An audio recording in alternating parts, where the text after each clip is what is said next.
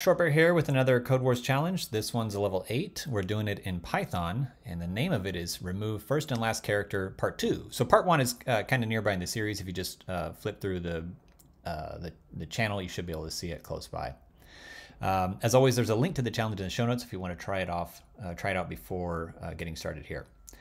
All right, so what we're going to do is you're given a string containing a sequence of characters, sequences separated by commas.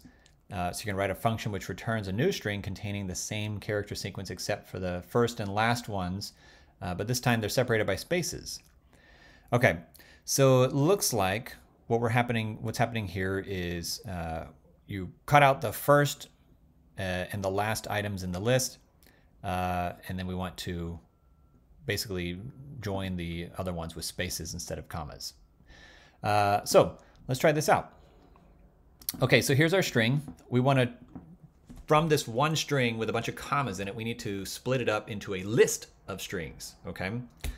So what we'll do is we'll say numbers is going to be string, and there's a method called split, which literally does what I just mentioned. So this will now return a list of numbers. Each number is a string, okay? So now we need to remove the first and last numbers from this list, okay? So what you can do is set this equal to numbers, and then in Python we can index into this. So what we can do is we can say start at the second item in this list and go all the way up to but not including the last. So -1 is shorthand for last. So whatever the last thing in the list, we're going to go up to but not including that, okay? So now we've removed the first and last numbers from this list. So what we need to do now is join them all back together with spaces, okay?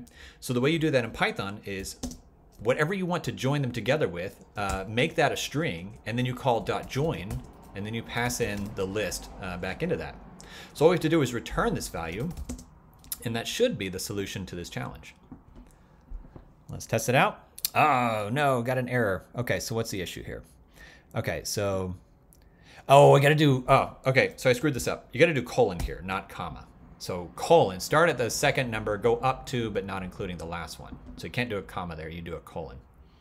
All right, and it looks like there's some edge cases here. So if you have an empty string or whatnot, I guess if there's nothing left in the list, then we should be returning none here, okay? So what I can do is, let's just do a if clause here. So if the length of the numbers is 0, then let's just return none.